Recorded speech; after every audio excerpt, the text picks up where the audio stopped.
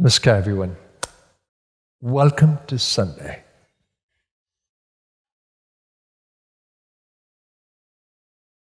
Last week I shared with you the secret to sadhana being observance of your ego.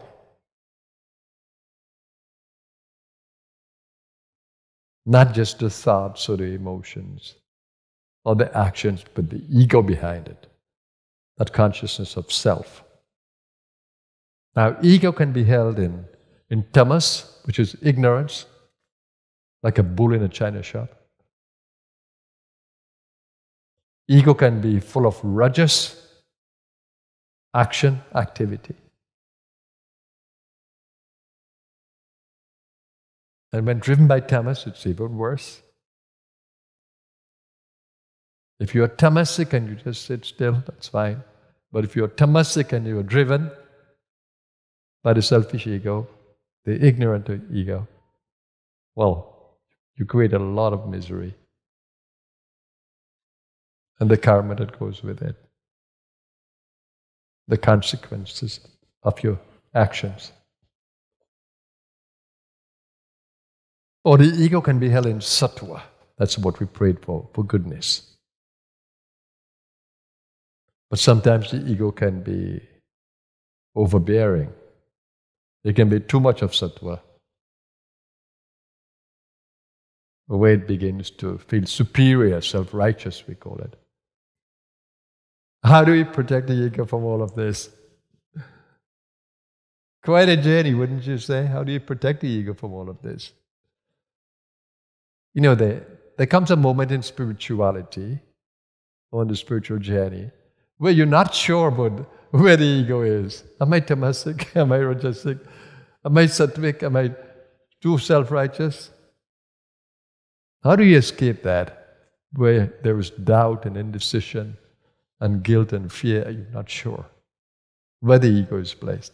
But you can feel a sense of power to act. Where does this secret lie? It lies in making the connection with the divine. What do you think the word yoga means? Connecting. Your evolving ego connecting with the divine. What happens when the evolving ego connects with the divine? The seeking ego, the sincere ego connects with the divine. Freedom, joy, security, positivity, and fearlessness. In God, we feel secure, we feel fearless. But in God. So the ego needs to make that connection. That was my life story. I felt so disconnected, totally disconnected and miserable with that. In my early life, I wasn't even aware that I was disconnected. But suddenly, at 20, I began to feel a very strong disconnection. I know it was karmic timing. Astrology informed me as such. But I felt this profound disconnection that I never even felt before. That began my search. How can I make this connection? How can I find God? How can I have a relationship with God? That was really the most depressing situation where I felt disconnected. I felt godless. I felt unworthy. I felt impure. The magic happened. The switch happened. The light turned on in the ashram of my guru, Baba Nityananda. As suddenly as depression came on me, so too, suddenly, It disappeared. The light was turned on. In that guru space.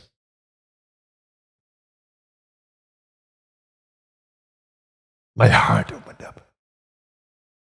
For the first time in my life, I didn't feel loveless.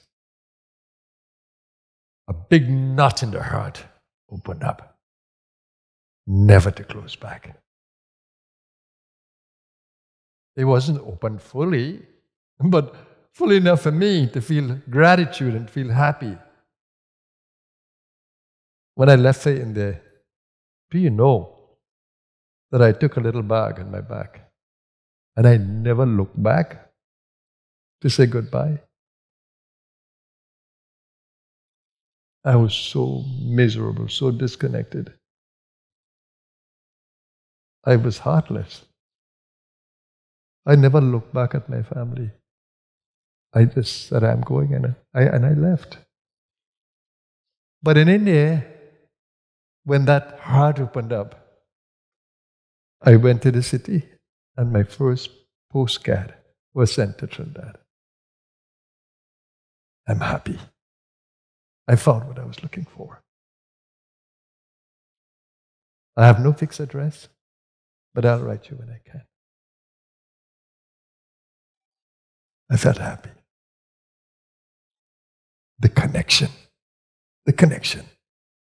But what was beautiful, of course, I didn't understand anything about this energy. So I was confused in the beginning. But a book saved me, Devatma Shakti. It explained about this awakened Kundalini. I didn't go to India to get involved in Kundalini. But when I saw it in the book, Signs of Awakened Kundalini, I saw what was happening. And then I realized that I was on a path. Siddha Yoga or Mahayoga.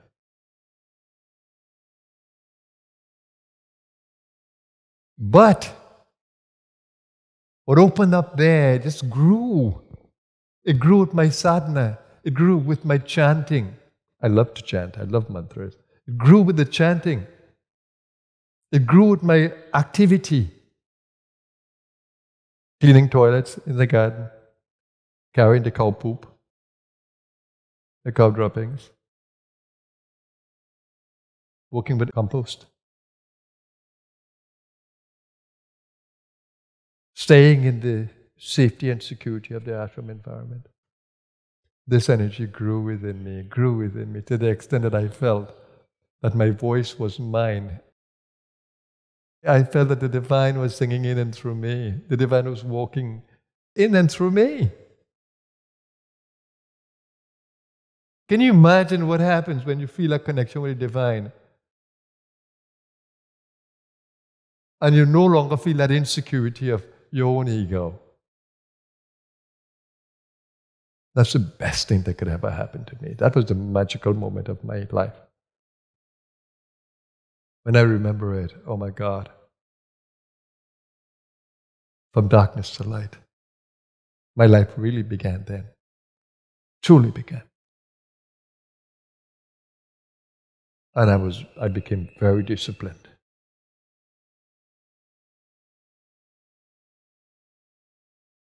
The master wasn't there physically, but I felt his energy in the space. I felt the incredible energy of Baba Muktananda and Baba Nityananda. Baba Nityananda more so.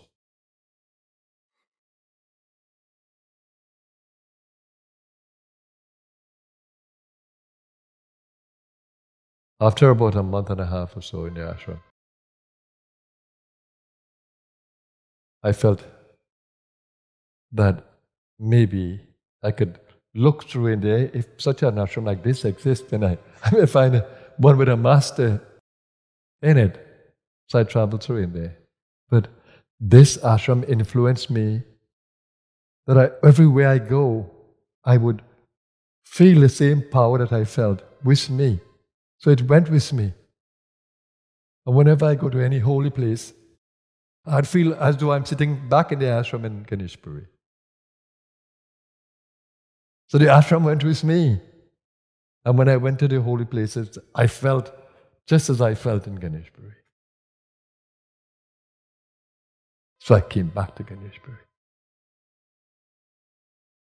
And I spent extra time there until I felt, you know what? I think I can go back to Trinidad. That spirituality isn't in India, eh? Spirituality is in our heart. And I can carry the ashram with me to Trinidad. That's how I felt. I felt liberated. I felt free. And I came back to Trinidad. And I took up back my humanitarian job of teaching. And teaching was different. When I stood in front of the classroom, oh God, it was no longer I who was speaking. It was the divine in and through me. I had the greatest time with these children. Teaching was no longer a job. It was a joy. The connection. Sadhana was total joy. Chanting was total joy. Doing seva was total joy. I changed the whole landscape around the home. It had to be like the ashram. It had to be like the ashram. I sat with a discipline every day. I came with my Guru Gita book and I'm chanting. Not asking anyone. But one by one my siblings came. And my mother, of course, was always there with me. And the whole place changed. Everybody loved it. Everybody honored what I was doing. And that's how it began. It started with me. It started with the home. It started with my job in the community. And then 2 years later, I was invited to India. And that's why I did the training. So the connection is the important thing. And I thought I had to live in an ashram. I thought that my life was so full of spirituality. And in fact, at one point, I tried living in an ashram. I didn't want to lead any ashram. Thank God, one of the Swamis from India came. And I was very happy to hand over all that I was doing. And I tried to live in an ashram a little bit, but it didn't work. I began to feel the pangs for mastering the world. I felt such freedom. I felt I could take this into the world. And that's what I did.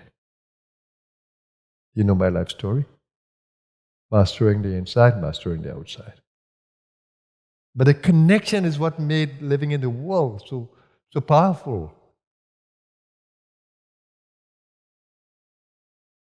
Even in the midst of a high-paced industrial atmosphere, I could feel the divine inside of me. So it was no longer I.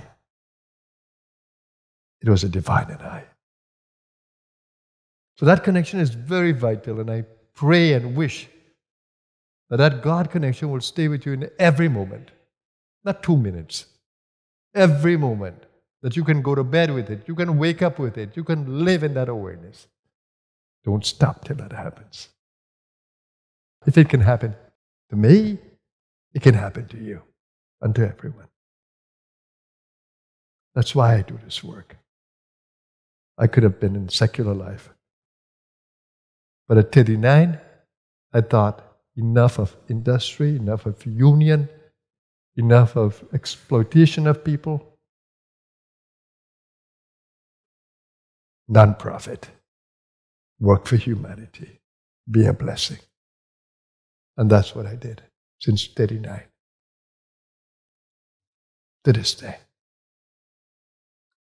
Feeling that security of the divine behind my every action. And you see how I pray.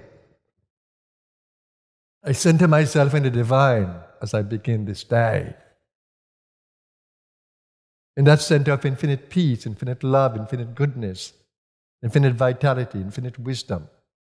That's how I feel. That's how I live.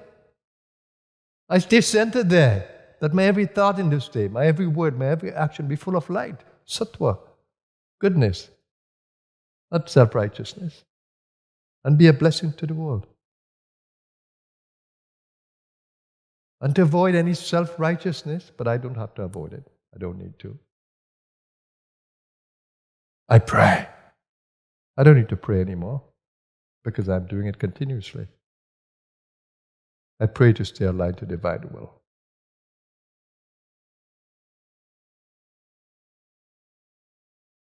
I do what I do because I'm aligned to divine will. May it be so for all of you. So that's my Sunday morning message to you. Stay connected. Let yoga happen. Stay connected. In fact, as we seek the divine is also seeking to express in and through us. So it's not a one-way street. There's a saying, as you walk towards God, God runs towards you. Or God helps those who help themselves.